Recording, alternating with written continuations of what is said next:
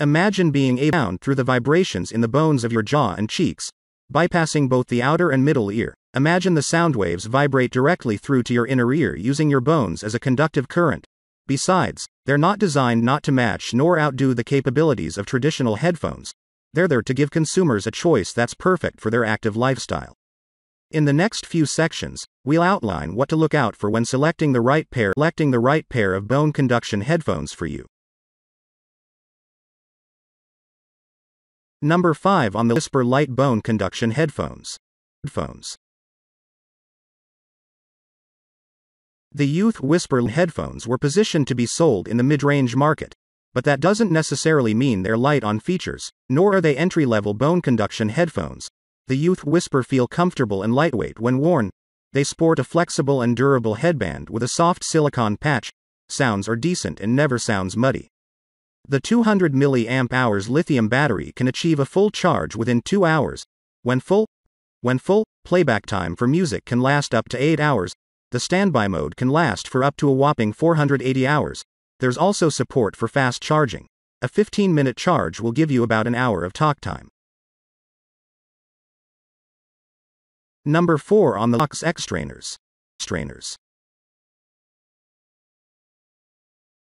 The Aftershok's different from the other entries in this list in that it's neither wired nor supports wireless connectivity. The X Trainers is actually a pair of MP3 player headphones.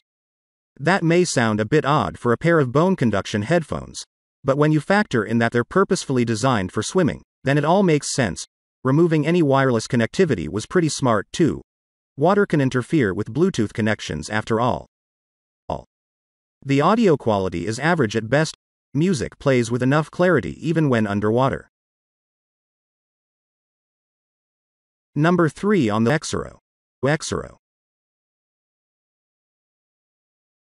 The Zulu Xero Audio's latest efforts in the bone conduction headphones market.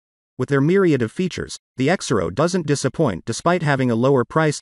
Their design doesn't look cheap and is built to deliver good audio. What sets the Xero apart from most bone conduction headphones is how they're designed. Most bone conduction headphones rest their transducers on the middle part of the cheekbones, but with the Xero, they rest on the upper portion of the cheekbones. This positioning may seem odd, but there's a good reason for it. It allows the headphones to be closer to the ears. Closing the gap allows the Xero to deliver better and louder sounds. Number 2 on the Lux Open Com. This is the fourth and Aftershok's in this list. The Aftershok's Open Com were designed with remote and office workers in mind. It's easy to see why. The built-in microphone is best used for calls and online video conferences. The Open Com can deliver clear vocals over the lines with little to no problems. The Open Com are quite comfortable and designed for prolonged use. They even sport that professional look, which makes them appealing during video conferences. The battery life can last up to 8 hours. That's just enough to last through an entire day in the office. There's even a quick charge function so you can continue using it with little waiting time. Number 1 on the Lux Trex Air. Aftershok's had a long time and as such, gained the distinction of being the leading brand in bone conduction headphones. That's why it's no surprise that the Aftershok's Trex Air are Aftershok's second entry in this list. And they're definitely not going to be the last. Despite their positives, the Trex Air can only manage a runner-up position behind the Aeropex. The reason? The Aeropex are an upgrade of the Trex Air, retaining what went right with the latter and improving upon them, like having a better control scheme, better battery performance and a higher IP rating. They're also lighter than their predecessors.